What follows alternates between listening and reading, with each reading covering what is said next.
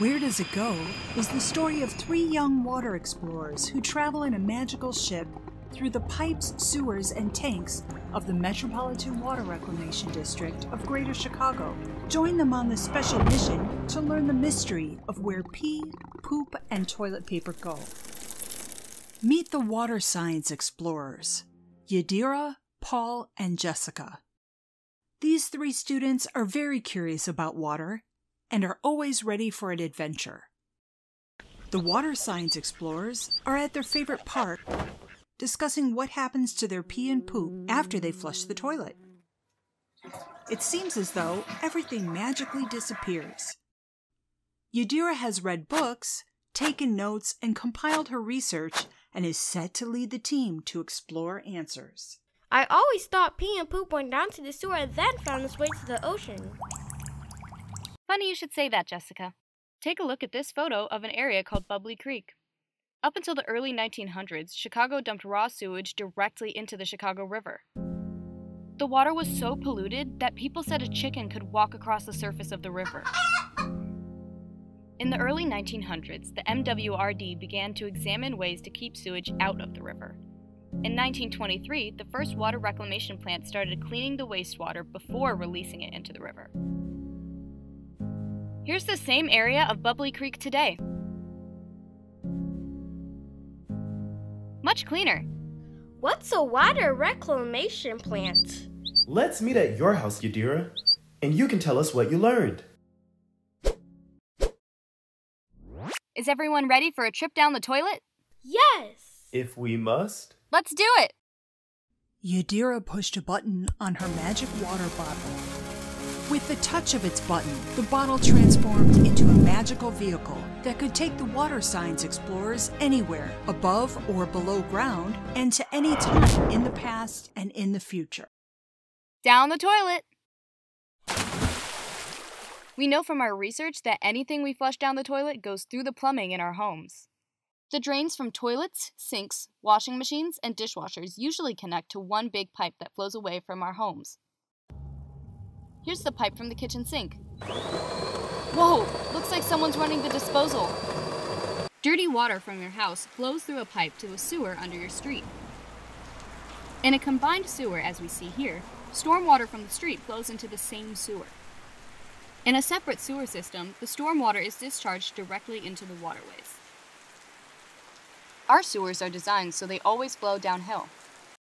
The neighborhood sewer under your street connects to a much larger MWRD intercepting sewer.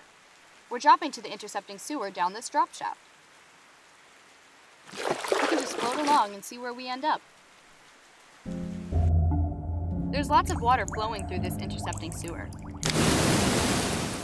Everyone's home is connected to it, and so are factories, stores, businesses, and office buildings. This water is looking pretty dirty. It's going to be difficult to get it clean.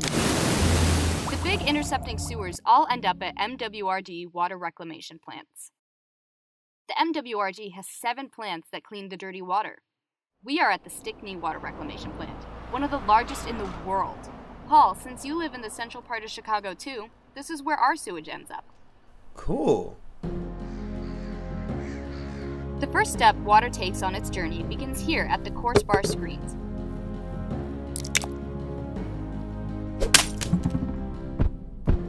They keep out big stuff like sticks, rocks, and garbage that could damage the pumps in the plant. These are the pumps at the Stickney Water Reclamation Plant. After the bar screen, the plant pumps the water up from the sewer level to the ground. Now, the water can flow downhill through the rest of the plant. Now we go to the aerated grit tank. In the aerated grit tank, air bubbles cause the gravel and sand to sink to the bottom of the tank, where it's scraped away and sent to a landfill. The water then flows to primary settling tanks, where it sits still so that the big pieces in the water settle to the bottom. The bottom of the tanks are angled down so solids funnel into a drain. The water is looking cleaner, but it still needs work. The next step is a tricky one. The real secret to cleaning wastewater is tiny microscopic bugs that love to eat poop. Poop-eating bugs? This I have to see. I thought microbes made you sick. Bad microbes can make you sick, but not all microbes are bad.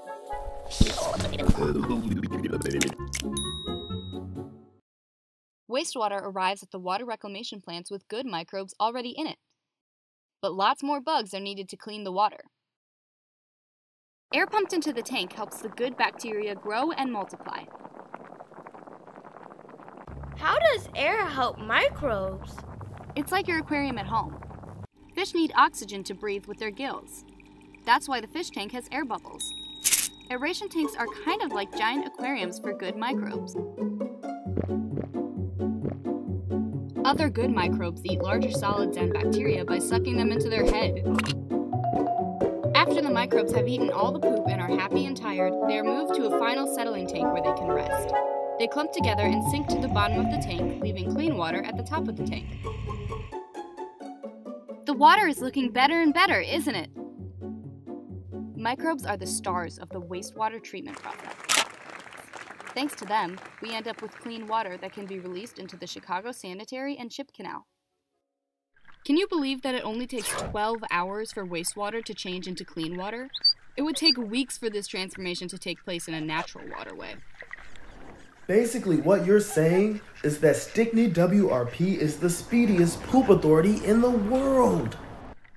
Hello. Wait a minute. Let's rewind. What happened to all those poop-filled bugs that were removed? The poop-filled bugs, now called solids or sludge, go to an underground tank called a digester, where a different set of microbes make an appearance. These live without oxygen and work all day breaking down the solids to make them nutritious for plants, kill bacteria, and reduce odors. The microbes create gas as they work. The gas rises to the surface where it's collected and used to keep the digester at a perfect temperature for the microbes, nice and warm. The gas is also used to create energy to help cool and heat Stickney Water Reclamation Plant. The sludge is removed from the digesters and sent to a machine that spins like a washing machine to pull water out of it.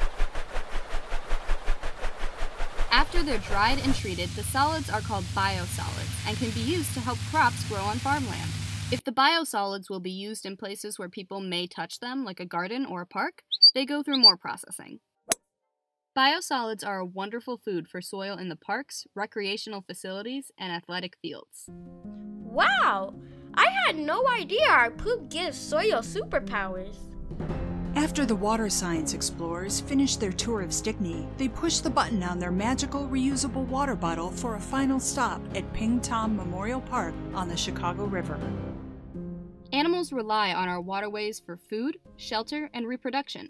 The MWRD's work to improve water quality has brought over 70 species of fish into the Chicago area waterways. I admit, that was fun.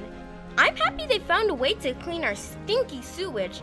Otherwise, people or animals wouldn't be able to enjoy the waterways. The Chicago River and other local waterways are a lot cleaner, but there's more work to be done. Heavy rain makes things complicated since a lot more water mixes with the wastewater and it all takes longer to clean. Well, thank you, Yadira, for the greatest discovery of our exploration. Who knew that the good microbes would find my poop so delicious? The friends began to brainstorm their next water adventure.